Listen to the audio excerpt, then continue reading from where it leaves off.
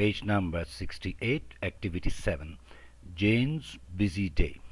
Read about Jane's busy day. This is the paragraph about Jane's busy day.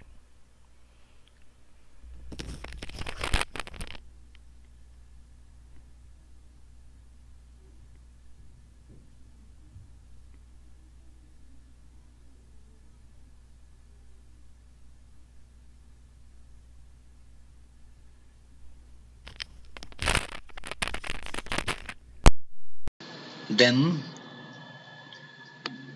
I'm sorry I made you wait.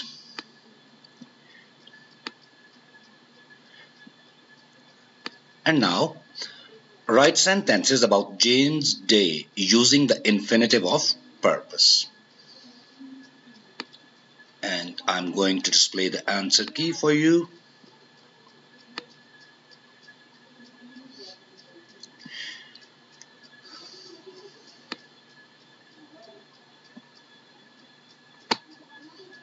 That is the answer key.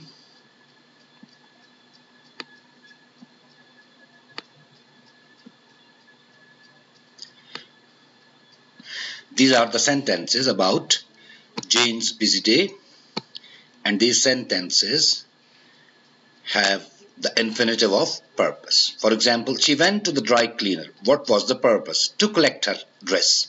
She went to the dry cleaners to collect her dress. Then she went to the pharmacy. Why? What was the purpose? To buy some sunscreen and a new pair of sunglasses. After that, she went to the bank. Why? What was the purpose? To get some euros. So, these are the sentences in which the infinitive of purpose is used. Now, let's move towards the next activity.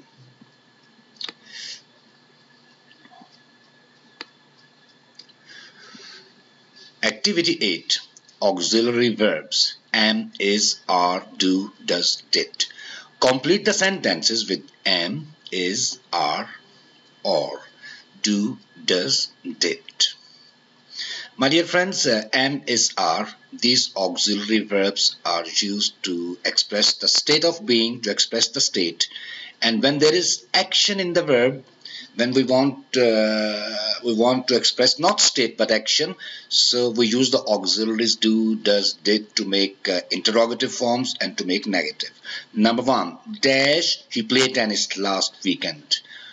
Did he play tennis last weekend? Number 2, dash, she playing tennis now. Is he playing tennis now? Now here we are, this sentence is having an action verb, play. But this is present continuous, and in present continuous we make interrogative with is, am, are. Here you can see the subject, it is he. Before he you will have to use is. Is he playing tennis now? And here is the answer key. That is the answer key for activity 8. Now let's move towards the next activity, that is activity 9, short answers. Write true answers. Number 1, are you a student? Yes, I am. Number 2, are you going to America next year? No, I'm not. Number 3, have you got a sister? Yes, I have. Number 4, did you watch TV last night? No, I didn't. And like this, you can do all this.